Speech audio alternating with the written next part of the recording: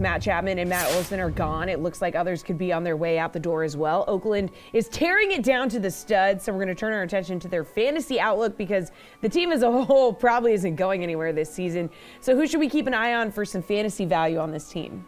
Yeah, I mean, you lose Harrison's gone, Moreland, Lowry, Marte, Canna. I mean, it's just ridiculous what they've done, but this is what the A's do. And I'm looking at that lineup and I'm like, well, we want fantasy value here. I mean, you're going to have to figure out a couple of these guys early in the season, but I would think right now the only two that jump out to me are Seth Brown and Sean Murphy, and it's like still with them. 111 games last year for Seth Brown, 20 home runs, 13 doubles. Sean Murphy kind of the inverse, similar amount of games. So those are the only two guys that I'm looking at early on in the season. Maybe we'll see what happens in spring training, but right now I don't see many people rostering the A's early on.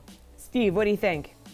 You're not rostering anybody. Who do you even recognize on this team? You know what you should be looking at when they start doing the call-ups in the minor leagues? Guys like Tyler Soderstrom who might be able to come up this year because they have absolutely nobody. The A's are going to be a team that you're going to consistently stack against because they're going to be trading both of their starters that are really left in Frankie Montas and Sean Manaea. They're not even going to be on the team probably come the All-Star break. You are staying far, far away from Oakland. Make sure to stack against them because this team, you want to talk about tearing it down to the studs? They're down to the foundation. And the foundation is just a team named Oakland Athletics. That's all they have left. Everybody is gone.